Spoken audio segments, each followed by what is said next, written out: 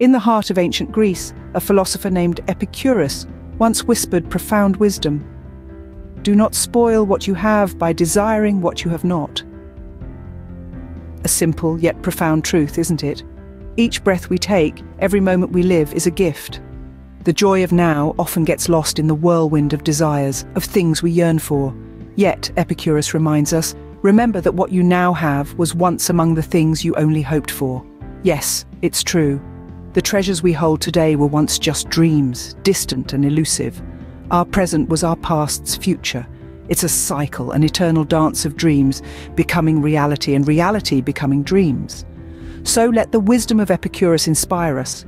Cherish the present, value what we have, and remember, each moment was once a cherished dream. For in appreciating what we have, we find true contentment.